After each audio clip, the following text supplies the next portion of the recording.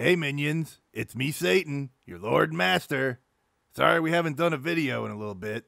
Apparently there's these videos out now in the community where people are roasting themselves. So I thought I would roast John Smith. So here we go.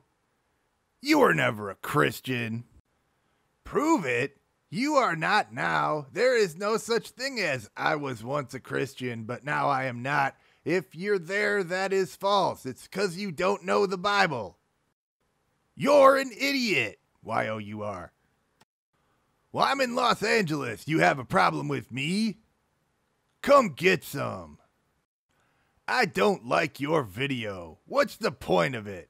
Make one of your own religion. Really? Wikipedia is your source? Too lazy to read the books of Catholic scholars? I cannot take this seriously, and as long as it's not serious, that's fine. Call it strictly comedy. Otherwise, stop being so fucking lazy. You are pandering your cynicism to the lowest common denominator. This is as bad as prop comedy. Why don't you cherry pick every example of some local inept public official to show that all government officials are ineffectual? You are absolutely no better than those who find an example of any group that they choose to discredit and show examples of extreme behavior. I am so thankful for my Lord Jesus who died for me. I praise him constantly. He's my Lord, my best friend, my Savior. He is God in the flesh, and I can't wait for the day when I see him face to face. Come quickly, Lord Jesus. Okay then, goodbye, John. Enjoy your blasphemous YouTube channel, and soon the Antichrist will be here, and you can have all the devilish fun you want, for a while. However, the day will come when you will bend your knee and confess to Jesus as Lord. Sadly, it will be too late. I truly, deeply feel sorry for you. Everything you say is discounted by 99.9% of historians. You are just a guy who does not like the way God has decided to run his universe, and, like a pouting child, is stomping his feet and whining that it isn't fair. Of course, you know that Jesus is God in the flesh, otherwise you would not be so obsessed with him. Jesus must really keep you up at nights. The more videos you make about how silly the Bible is, the more you reveal how much you hate God. Look, God is going to allow you to go to hell if you want to. It sounds like you would hate to spend eternity with him anyway. However, I think you're going to find that hell is much worse than you have ever imagined. Thankfully, my faith is based on the fact that Jesus has risen from the dead. I have eternal life thanks to him, and I can't wait for him to return. Jesus is King of Kings and Lord of Lords. If you choose to reject him, it's your loss. May the God of Israel open your eyes, and may you find the Savior. He is your only hope to find life. John, there is an incinerator down below. You have to be a maniac to get on God's bad side. Continually spitting in the microphone makes this impossible to listen to. I do like the music. How does all this hypocrisy and cognitive dissonance fit into one video?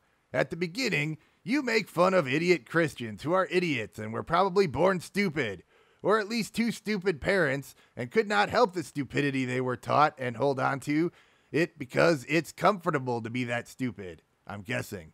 But it's okay to make fun of them, just not fatties. Cool.